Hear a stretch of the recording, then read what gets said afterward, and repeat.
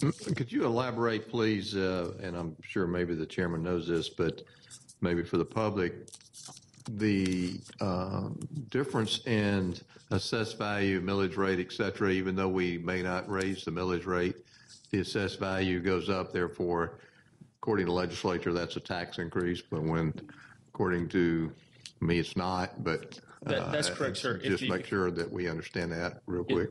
Yes, sir. And that's part of the reason we have the millage schedule out there, is that if the digest grows, and even though we don't raise the millage rate, that is considered a tax increase. So by law, we have to advertise a tax increase, even though we're not making a decision to change the millage rate. If you recall, in order to avoid advertising a tax increase, we'd have to go to the rollback rate.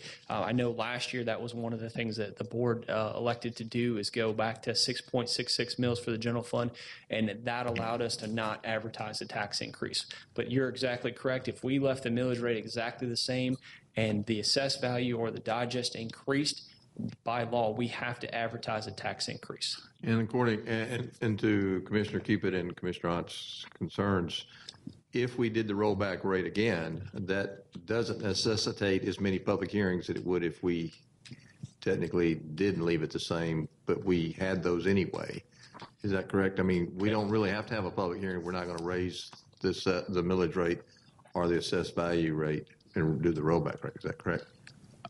If we're not changing the millage rate, we would still be required to have the public hearings based on the tax increase and advertise a tax increase.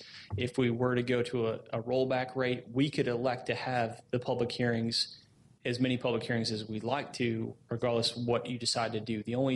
For me, the distinction, and Deborah, please correct me if I'm wrong, is that if you left the millage rate the same and the digest grew, the only difference between that and going to the rollback rate is we are required to advertise a tax increase. But the same amount of public hearings, it just one would not include a tax increase, quote, tax increase. That's correct. Okay. Thank you.